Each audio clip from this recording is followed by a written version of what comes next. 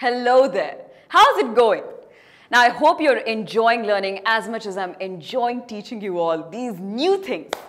Okay, if you look around you and identify 10 things, they will either be things that are naturally occurring or they may be man-made.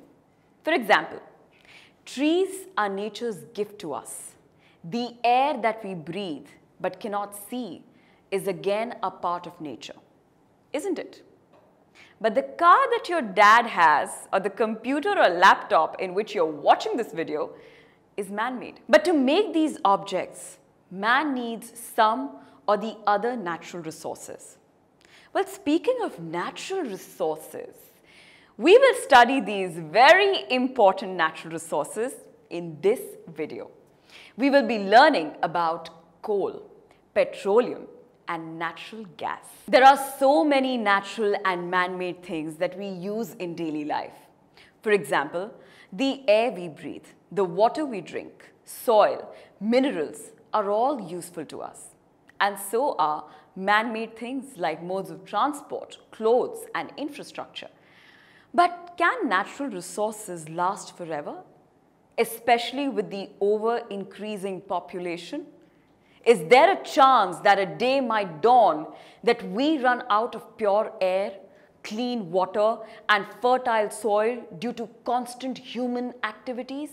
Well, based on the availability of various resources in nature, natural resources can broadly be classified as inexhaustible and exhaustible. Let us learn more about them.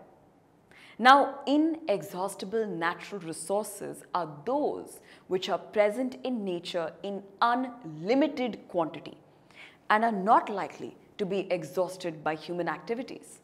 For example, sunlight and air.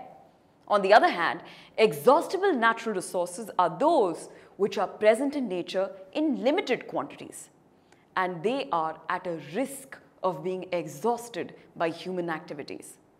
Forests, wildlife, minerals, coal, petroleum, and natural gas are some of the exhaustible natural resources. Well, let me tell you, there are several ways to classify natural resources, including where they come from and if they are renewable or not.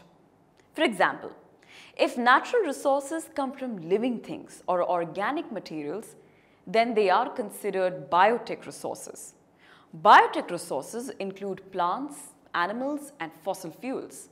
The three fossil fuels which are very useful to mankind are coal, oil, and natural gas. And fossil fuels are classified as biotic resources because they were formed from the decay of organic matter over millions of years. And on the other hand, abiotic resources originate from non-living and inorganic materials. For example, air, sunlight, and water are abiotic natural resources. What's more, minerals like gold, copper, iron, and diamond are also considered abiotic. In case of inexhaustible resources, mankind need not worry about emptying them by overuse. These will naturally be replenished. However, it is the class of exhaustible resources that we actually need to use very carefully and frugally. Because like I told you, these were formed from the decay of organic matter over millions of years. And if we run out of them, you can only imagine how many generations will pass until we have them back again. Let me give you an example to show you how we may run out of these precious exhaustible resources. Take a few containers and fill them with either peanuts or popcorn or toffees. You choose. Now divide the students in your class into groups of 7 each. Then divide each group of 7 into 3 subgroups containing 1, 2, and 4 students. These are the first, second, and third generations respectively. Now these subgroups represent the consumers. And if you see, the number of consumers is growing with every generation, right? Now give 1 full container to each group. Now ask the consumers of the first generation from each group to consume eatables from the container on the table. Once the first generation is done eating, ask the second generation to consume the eatables. Now do remember to check the availability of consumables after every generation is done consuming how much ever they need. Now after the first and second generations are done consuming the eatables, and if anything is left, ask the third generation to eat from their containers. Finally observe whether all the consumers of the third generation got the eatables or not. Also observe if anything is still left in any of the containers. Well, this was just an example to draw parallels with the exhaustible natural resources that are available to mankind.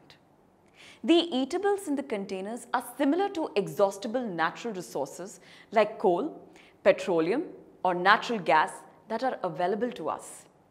If you observe within the groups that you formed, certain earlier generations may have been greedy, leaving very little for the next generation. But in some other group, the earlier generations could be concerned about the coming generations and leave some eatables for them. Well, are the present generations of man being greedy or concerned about the generations to come? We only have limited natural resources and many generations to come. Will they have enough? I guess only time and our attitude towards consuming these exhaustible resources will tell. Let us learn about some exhaustible natural resources like coal, petroleum, and natural gas, which were formed from the dead remains of living organisms, that is fossils, and hence these are known as fossil fuels. Let us begin with coal. Coal is a fossil fuel and is as hard as stone.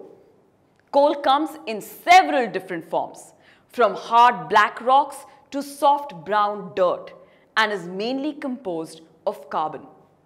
But how was coal formed in nature?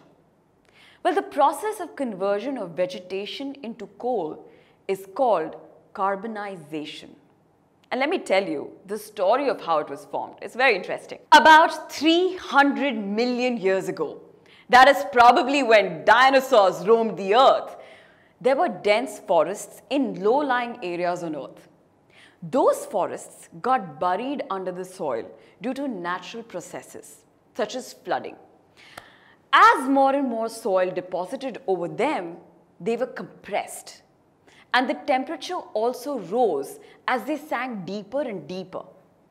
And as the process continued, the plant matter was protected from biodegradation and oxidation, usually by mud or acidic water.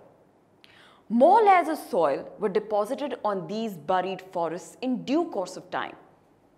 Those plants were converted into coal due to intense pressure and heat inside the earth. The buried plants underwent carbonization and changed into coal. When coal is burnt in air, it releases heat and produces carbon dioxide gas. Basically, carbon mixes with oxygen to release carbon dioxide. Now, like I told you earlier, all these exhaustible natural resources are extremely useful to us. Let me list a few uses of coal. As you already know, it is used as a fuel, and that is because it generates a lot of heat. Coal is also used to generate electricity. Most coal is transported by trains to power plants from the coal mines where it is burned to make steam. The steam turns turbines which produces electricity. Now, coal was used as fuel in steam engines. Also, most of the thermal power plants still use coal as a fuel.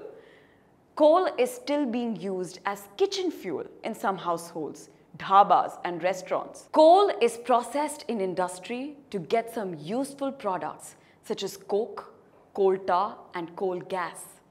Let us know more about these products one by one. But we shall learn about it only in the next segment. So join me then. See ya.